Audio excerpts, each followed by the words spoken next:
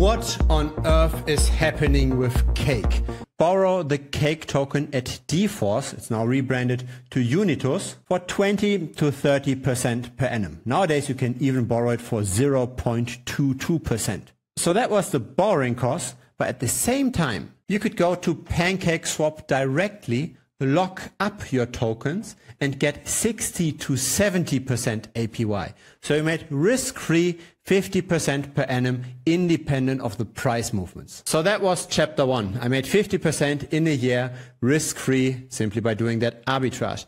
Chapter 2 then was to short the token, to bet on falling prices once all of these additional Cake tokens hit the market. Because that's what's happening when you introduce a very lucrative staking program, right? You lock up your tokens, you give a lot more tokens back in the future, and once all those people get those tokens, they're likely going to sell it, depressing the price. This is Cake relative to BNB. In April of this year was the expiry of the 1-year staking program, and Cake underperformed BNB by 58%. And yes, of course, I shared all of this within Premium. The link is down below, by the way. Now, why did we then see this subsequent recovery? And why is this now stalling? The recovery happened because of 3 reasons. And again, we made a public video this time quite a while back. The first is the release of a new feature, the position manager. The second is that the total supply of Cake isn't increasing anymore because Burn and Mint are canceling each other out now.